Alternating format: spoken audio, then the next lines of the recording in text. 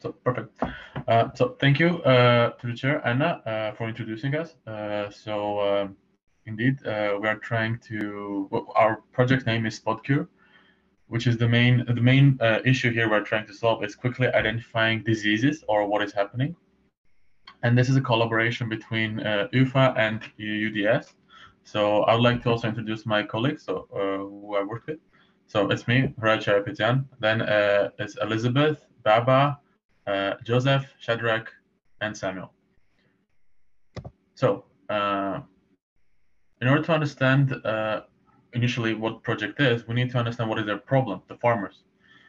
And the problem is that while farmers try to harvest their crops, the biggest issue they sometimes encounter is detecting the disease in early stages. So sometimes they detect it too late, which meant that most of the crops is lost and they cannot do anything about it. No cure can help, or they do not detect it at all. An important thing to mention is that we are solving two of the sustainable development goals, which is no poverty and zero hunger in this case. And we think of a solution that would be able to solve their problems. So because we know they lack the knowledge sometimes of detecting what kind of disease the plants might have, we thought of an AI solution that would be able to detect diseases in the plants by using just a picture of it. But as every problem, before starting and designing, we need to do some research in this area. What can be done? In this case, to get our ideas into reality.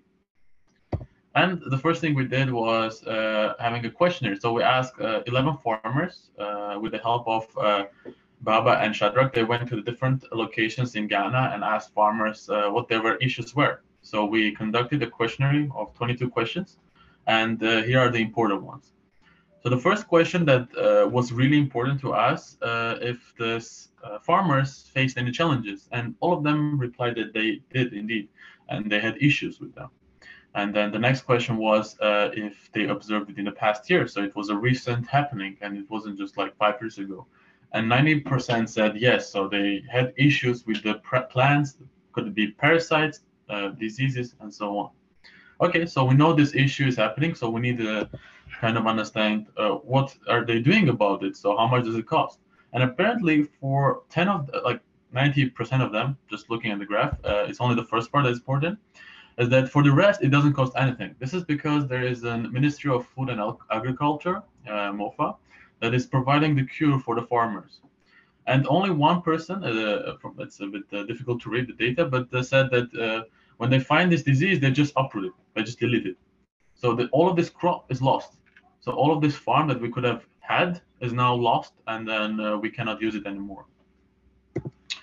Okay, so we understand they have an issue. So when you think about the solution that we mentioned about phone, right? So we have to take a photo. It's important for them to have, it's a requirement for them to have a smartphone to take a photo, right? And we asked, okay, do you have a mobile phone of any type? And again, 90% said yes, but 1% said no. But the important thing is that if we asked, is it a smartphone and you have access to WhatsApp, so you can send us a picture for us to analyze, and all of them said no. So this already meant a really huge bottleneck or a problem, major problem in our development, and we need to address this. And of course, we in the end asked, so if you had this solution, would you use it? Like, for example, detecting with the phone. Everyone, of course, said yes. So looking at the bigger picture, understood that we don't only need to detect the phone with the phone, we also need to find a solution for them, somehow to be addressed. So Elizabeth, another group member of ours, said there is this thing that the farmers can contact MOFA to get the cure. And in order to get the cure, they need to contact the extension officers. So she went to ask a questionnaire to the extension officer and asked them, what are their main issues to providing the cure to the farmers, right? So if we detect it, right, the next step would be getting the cure to the farmer. Okay, and then there are multiple issues actually that was discovered by extension officers or by us, is that most of these extension officers do not have access to roads, cars, proper facilities to be able to travel from the extension officer, the center, to the farmer. And another important problem was they didn't have the right location of the farmers. So think of it as like trying to explain on the phone or go to the left, right, left. This means that can take days and ages for just one extension officer to find one farmer. So while gathering all of this information, we try to create a use case. So how is this whole process happening? And on which part of this chain we can solve a solution, or like where can we attack in this case? So a farmer sends a disease, right? That he has a problem. In this case, we took a specific approach of maize as a plant to not diversify a lot, because later on you can take other plants indeed. And what is happening? So if the farmer has a disease, a problem with the infestation, he contacts an extension officer, and after he contacts an extension officer has to manually go and check if this farmer had an issue with the maize. If it detects this issue, so think of it as traveling, going back and forth many times, he has to contact MOFA to get the cure from MOFA. So the MOFA would give the cure to the officer, and afterwards the officer can give the cure to the farmer. So you can see this whole process can take months and more, which is a really big issue, because when we talk to a farmer, he said these parasites can kill the whole half of the crops in 2 weeks only. So even if we detect this using an AI, like in 5 minutes, that this plant has an issue, we're not going to solve the problem. So it's really important to take consideration the context and the environment. That's why we thought of doing it on-hands research with the people. So even if we created like the best AI, takes seconds to detect, this won't solve any of their problems, because they still want to get the cure. So we need to go even further. And this is how we thought of this Spotcure. A solution that would be able to solve, hopefully, this problem. So if we need the requirement of a farmer having a smartphone, but if he doesn't, he can get one from community centers. As said by one of our group members, community centers in Ghana are really sharing and caring. So if we can have one phone for everyone in the community center, they would be able to share between people, so the farmers. So if you think you have an issue, you just take a photo weekly or something like this, and then return the photo. This way, when you return the phone in the community center or yourself, you can send this photo using a WhatsApp number. So this way, our program would take this photo and start analyzing these images for example, if there is an issue, like using AI image detection of neural networks or something other than that, which would be located in MOFA centers, so Ministry of Food and Agriculture, we'll be able to detect if this plant has disease or not. The reasoning this is important is that we can cut a lot of time. So if we detect there is a disease, we can already inform extension officers, oh, we found a disease. This is important. You don't need to go and manually check it, because we have, let's say, validity of 99% of the times we are correct, or so on. Of course, this is, again, something that we have to test, prototype, but for the time being, let's say we have it, and then continue. And this means that if we can assure the extension officer that there is a disease, it means that he doesn't need to, first of all, farmer doesn't need to travel to the extension officer, request him to come and check, and then extension officer going back, checking if there is a disease, and then coming back. So we cut all of these steps into one step of the farmer taking a photo and sending to us. After the photo is sent to us, the extension officer asks cure from MOFA, and then MOFA gives the cure to the extension officer, which the last step would be just giving it to the farmer. So the stakeholders again here are the farmer, as you understand, extension officer, community center members to provide the phones, MOFA, and us, the developers of the program. But of course, it's really important that any project needs to be sustainable indeed. If we cannot somehow monetize the system, it won't develop or won't sustain, like let's say, after the project funding. So somehow we're thinking of funding as a method of monthly subscription, or by paying by phone use. So if you take a phone photo, you pay like 5 Ghanaian cents and for the service, and then this way we can develop the system into the future cycles. So I think it's really important to take into consideration this also. But I think this is the biggest thing that we found out in this research, is that you always need to take into consideration the context. Even if we developed an AI solution that would detect images, diseases, we wouldn't solve any problem here. So I think that's a biggest thing that to take home. So thank you for your attention, everyone. Yeah. Thank you, Raj. Very nice presentation. Are there any questions from the audience, please, to group number 3, to the Spotcure?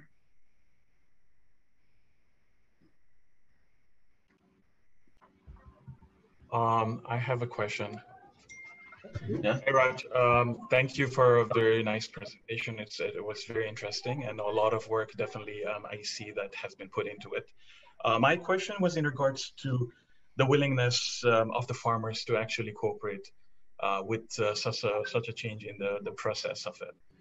Did you guys also got to ask for feedback from farmers, whether they will be willing to have these changes, necessary changes implemented into the whole system of it or not? Yeah, I do see that there was also, yeah, right before this, I think, a slide right before that, yeah. If smartphone, do you use WhatsApp? Yeah, right, like, so a lot of people, like, they don't really use WhatsApp, so I think, like, there's, yeah, there's a additional hurdle in, like, you will need to establish some sort of a new behavior change among farmers as well in order to do this. So have you also thought about it in regards to what are the other aspects that also needs to be put into this other than just changing the whole process of it? So the important part here is that, of course, with any system, you have some requirements. So without a smartphone, this solution wouldn't work, because using a standard phone with SMS, like, you know, I think it's 200 kilobytes limit of the photo size. This is not feasible. You cannot detect anything. So we had to establish some requirements, which one of them was mobile phones, smartphones. And okay, so we have this requirement. We need to find a solution. So what we did is try to ask the farmers, okay, so you have to adapt, right? Now, in order to have this disease detected, you have to use a phone detection system. Would you use it? We asked the farmers. And all of them responded yes. But the biggest issue was that the farmers weren't willing to pay for this service. So in this second case, they are not willing to pay anything for services, help, support, all of this stuff, as long as it's not materialistic. So if they get the fertilizer, it's a material, seeds, they'll pay for it. If it's a service, they do not understand this. So their mentality doesn't understand this, which is a big issue, but we couldn't tackle this yet. And we thought of, again, monthly service or just pay by phone, by photo. But you are correct. So this is one of the things we have to consider, as farmers sometimes have, you know, mentality that we do not understand. We cannot go with. I think Elizabeth might be able to answer a bit better in this case. Yeah. So okay, so I just want to add a little to what Raj already said. During our interview with farmers, we also interviewed extension officers. And here, farmers do not listen to anyone except the extension officer. So if we get the extension officers to buy into our idea, which they already love it, it is very easy to convince the farmers to accept this change. So, okay, thank you. Thank you. So, okay, I think that, yeah, this answers well the question, I think, Sergio. And we must go to the next group. So I think group number 3, very much, very good work. Applause for you. So I invite number 4, and that is group Farmen, Autonomous Irrigation in Ghana. And that's Arvinesh, Ajibola, Gideon, and Srinivas are the group members of group number 4. So can you please share your screen?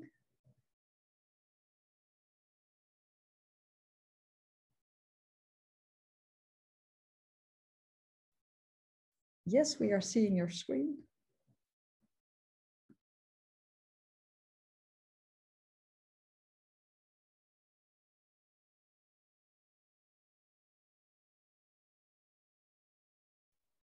Srinivas, we don't hear you.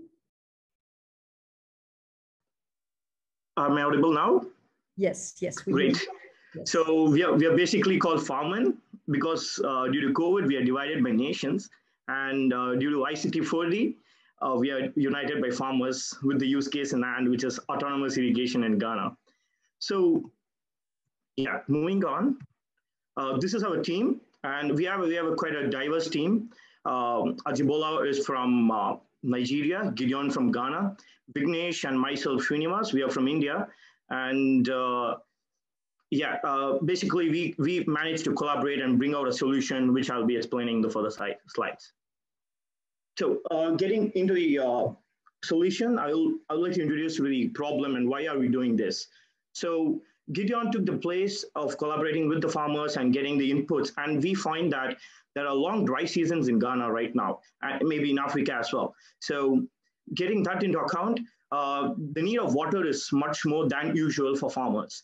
And there are systems as well, which is controlled by humans, but which ends up in forgetting. I mean, humans forget, they have the tendency to forget as well. So over there's a lot of water wastage, even when there are apps to control irrigation manually. I mean, it's done manually. The application control is done manually.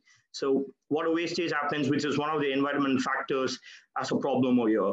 And that is why our objective brings to a solution where we could create a better agriculture productivity in Ghana and also conserve water with appropriate conservation of environment as well. So letting you know a little bit of Ghana. So Ghana basically provides 37% of GDP towards agriculture, and it employs 56% of the economic population in farming, as well as about, say, 80% of smaller farmholders are involved with the agriculture production as well. And apart from that, 38% of agriculture land is basically cultivated in Ghana, and out of which 2.74 million households are involved in farming. But the only one problem which we saw was, which Gideon brought to us, was productivity was generally low, and water consumption was not really possible. So yeah, coming to the next one, there was water usage. Yeah, coming to the water usage part, 48% of water is used for agriculture, out of which 5% is groundwater, basically. This is something related to how Ghana is using water and what kind of agriculture information they have. Now, with the problem, we came to a solution as a team where Vignesh and Gideon brought us a solution and an idea behind the problem. And I was involved with the AI technology, basically, to build out a possible solution with the data in hand. So we have the data collected from the IoT hub. So like the weather conditions and the farmer's knowledge, which was really important for the context of farming, and water, and also the water level storage, and like the land conditions, like the soil types and the crop types. And apart from that, we did a data analysis. We'll be doing a data analysis. Like, we need to consider what data needs to be there in order to build an algorithm for the model to work automatically without any human assistance. So then we'll be doing a pilot test in Ghana if the COVID is gone, and we'll be trying to implement in a certain farm with the help of the government and the NGOs. Coming to the AI process and the ML process, the data collection and the prediction system is the main two things which were divided here. Data collection is done with the help of the IoT company.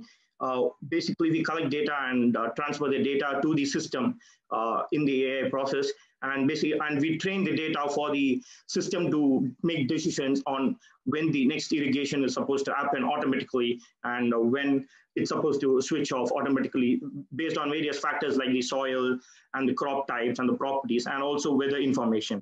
And also we bring in irrigation reports, the history of irrigation, so that the model also predicts according to what has happened earlier, and also the context of farmers, the knowledge of behind farmers also adds a value to the system as well.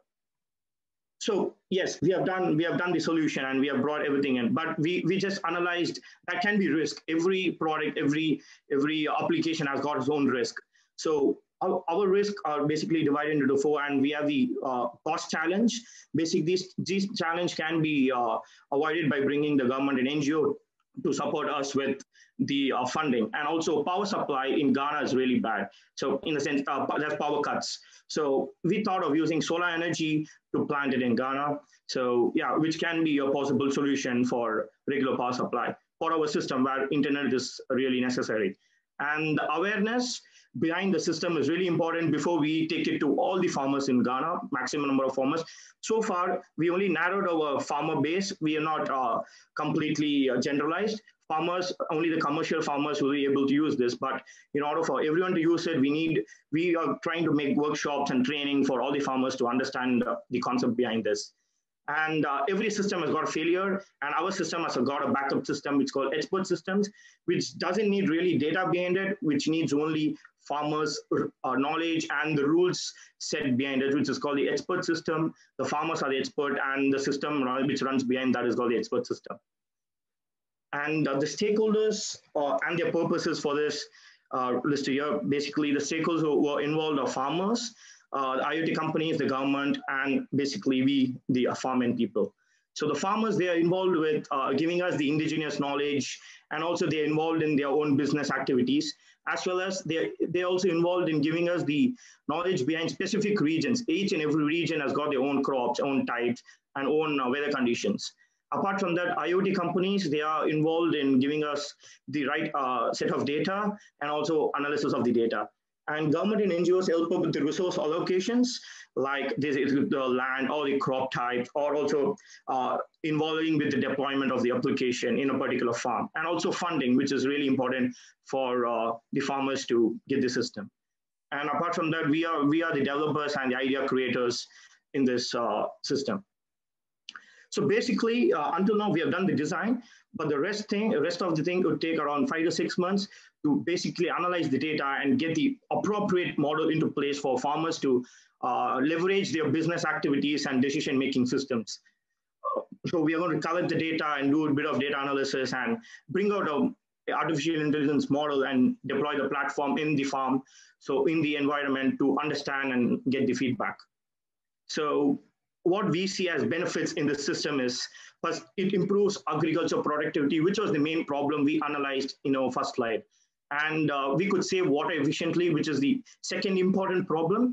Well, according to the data, according to our research, water wasn't a great scarcity in Ghana, but it is, we could save water efficiently in the other manner. And we could also overcome manual inefficiency by the farmers to keep using the app every time, every day, every minute. Instead, they get notification about saying, okay, this is going to happen this time. The farmers just gets the information, which is absolutely the goal of the app. And at the end, it's going to predict environmental factors, which can help farmers to decide on their crop production and their business, and also their decision-making strategies. And this is a small prototype or design we built. So to understand, this was done by Vignesh, to understand how farmers can use it. So every farmer will have their own account or own registration done. Based on the account, they can select each of the 3 given options. So irrigation app, reports, and factors. So when you go to the irrigation app, it will give you the, basically the goal of the irrigation app is to give you the next predicted irrigation time, which is done automatically by the system. So it will give farmer the information, what are the factors involved, like the seasons, the water needed, and the crop type, and what is the crop maturity, which day is the crop being grown today. Is the 34th day, and the rain probability as well. And the farmer can also have a small leverage of modifying the time, but which is not really necessary. But we are just given the that application to make sure they get that application instead of being automatically done. And then apart from that, we have the report section in the third image, which is basically gives you the various reports of what has happened over the past few days, or past few weeks, or past few months for the irrigation which has happened, and how are the crops being affected, what are the most crops grown, and all the various analysis. And also the factors based on the reports are given in the last one, which is basically the soil type factor, the crop types, the various environmental factors like the rainfall, humidity, and temperature, and also the season. But apart from that, we also are concerned with the indigenous knowledge. So we give a farmer a particular feedback form, or somewhere they can bring their factors inside, like they can bring their knowledge inside to add into the system, and we can also update the algorithm or tell the AI learning model to take use of farmers' indigenous knowledge to build the system as well. So our future work would end up developing the application, collecting data from sensors, and also discussing with the local people and validating the data. And after that, we'll be training the AI model, and we'll be testing it in the system, in the environment, and we'll be collecting feedbacks from the people in and around the place in the region. And furthermore, we'll be making improvements. So coming to the end, what we learned from this particular project, or from the course, was basically the teamwork, everyone far away, and we ended up doing a great work in collaborating, and we had our time schedules right on proper times. And also we were able to analyze various problems in rural areas. It was not just about developing the application, but also we were much more able to understand what really happens in Ghana in terms of low resource environments. How the technology used there? Is there Wi-Fi regularly used, or are they able to do some consumption in water or not? I mean, there were a lot of, everything is not same all over the world. So we were able to understand the difficulties in the region as well. And local people knowledge were really wise enough to give us more inputs to our system as well. And I would end up with a small conclusion talking that AI can be, in terms of knife can be used for cooking, and crafting. In the same way, AI can be used for better purposes, and we are the creators and influencers. It's good that we keep using it for the better and for the humanity as well. Thank you. Thank you. Thank you, Srinivas, for a nice presentation. Very good. Applause. So I'm asking the audience if you have some questions to group number 4. Very, very nice and very complete and an interesting project.